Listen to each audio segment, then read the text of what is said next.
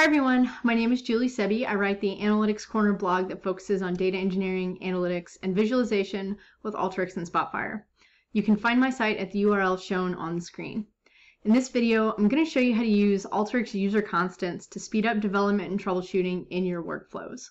I learned how to use user constants from the Alteryx Virtual Solution Center, which is where you can go to get one-on-one help with your workflows. I found it very helpful, so check it out if you get stuck on a workflow.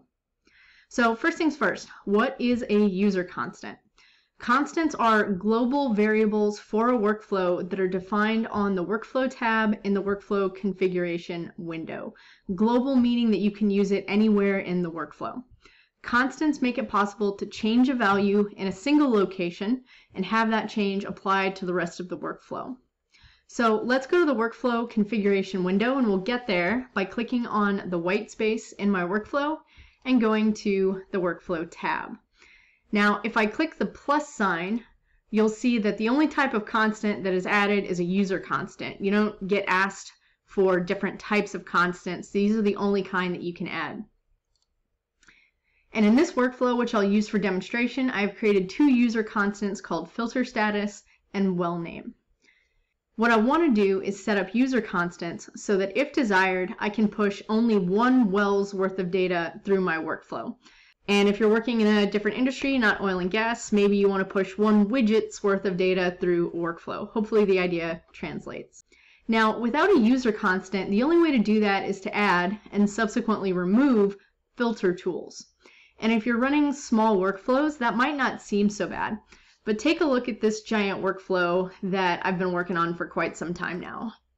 It is monstrous. And if I wanted to push one well's worth of data through this workflow, I'd have to put filter tools all over the place and then take them off, and it would just be super inefficient. And so that's where user constants come into play. Now, your user constants do still work with filter tools. As you can see, I have a filter tool set up with two pieces of logic. If my filter status is off, nothing really happens and all my data flows through the tools. If the filter status is set to on, the logic also requires that the well name in the constant equal the well name in my column of data, and only the matching data will flow through. So to demonstrate this, I will go to my filter status and I'll change it to off, and I will run my workflow. And now we'll take a look at my summary tool, and you can see that I have several wells worth of data flowing through this workflow. And now if I go back and change this to on, what will happen is that it's going to push only this well's data through the workflow. And now I have just this one. So you can use user constants and your filter tools to push a limited set of data through your workflow without taking filters on and off. This is one of the most useful tricks I've ever learned about Alteryx, and I apply it in all of my workflows. It's also useful in a few other places, like with email tools. So let me go to another workflow that I built. And this workflow is basically creating an email with a PDF attachment and then sending it out. And you can see that I have a filter tool that is looking at a constant called user status. You'll see that this currently has a status of ready. And so if the status is set to ready, it'll send the email. And if it's anything other than ready, it won't send the email. So I'm going to set this to not ready and run my workflow. And you can look through the results window and it says nothing about the email. And that basically means that the email wasn't sent. And if this isn't convincing, let me go ahead and change it to ready. And I'll run the workflow again.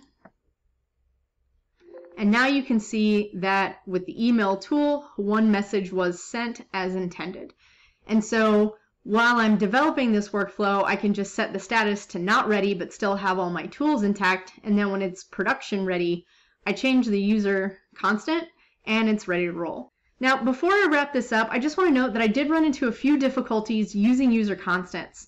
I attempted to use them before an output tool that writes to SQL, and I expected that since nothing would flow through the filter, the write to output tool would not be engaged.